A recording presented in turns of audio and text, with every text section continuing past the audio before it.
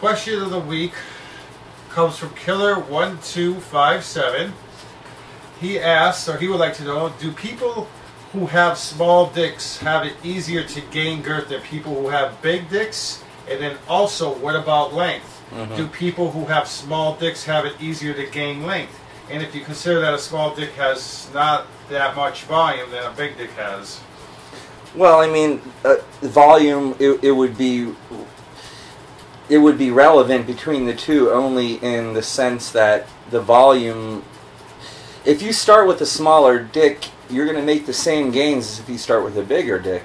It's all relative to what you're starting with. So if you're starting, let's say, with a 6-inch penis next to a guy that's starting with the 8-inch penis, there's not going to be any difference in how fast you gain length. It's going to be more how much time you dedicate to that and what you get out of it. But there does seem to be a correlation with length in PE, length of time in PE, meaning that men who do gain, they get to a point where they make gains and then all of a sudden they start to level out and they can't make gains beyond that.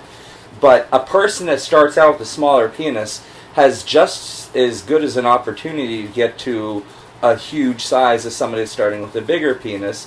It will take them more time, obviously, because they're starting with a smaller size. But there is no real advantage to starting smaller or larger. It seems that there is a correlation across the boards with newbies. So people that are new, it doesn't really depend on their size, they seem to gain very, very quickly in the beginning. And this is probably because their whole life they have never done exercise like this. So when you start doing the exercise, there's so much intensity and expansion, elongation, you make gains faster. Now, the other side of that question, is it faster for guys to make girth gains who are smaller than large guys? Not at all. Again, it's relevant to the exercise they're doing, how much effort they're putting into it, and in the end, they're going to gain in the same way the other people will gain. Their gains at the end will be the length of time they're willing to put in. So again, gains, if you're starting smaller girth and you want to get to a bigger girth than somebody starting with a bigger girth and wants to get to a bigger girth, it's gonna take you more time as a smaller person, of course, because you have less volume. But as you gain, you'll gain consistently as the other person. So there's no real, I don't think there's any real studies we have done or even had the need to do that show if smaller guys gain faster than larger guys.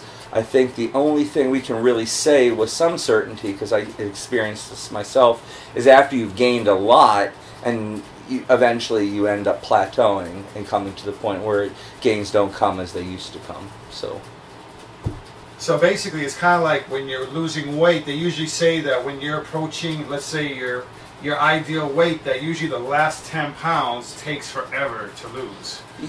Yeah, I think there's a mental piece to it that I think some guys may get into PE and think, I want a 12-inch penis, and not really understand how big that is.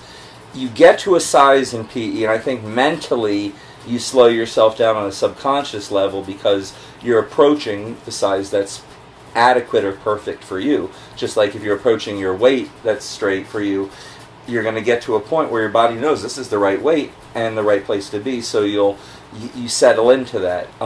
My goals originally were outlandish. I mean, I had ridiculous goals in PE because I saw how quickly you could gain, so my goals became huge. But as I gained and I approached 10 inches, I was like, you know what, I'm not going to go past that.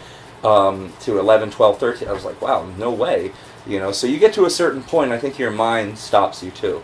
It says, this is right, this is good, but, you know, you still want to continue your efforts as far as keeping yourself in shape, just like if you were on a weight program, still do your PE once a week, you know, keep yourself in shape. But other than that, yeah, I think that's an important thing to mention, that, you know, if you're going to set bigger goals, you need to really be able to see those bigger goals to make them happen. If they're so big and so ridiculous that they're unattainable, you're just not going to be able to make them. So I think there is a big mental piece to it.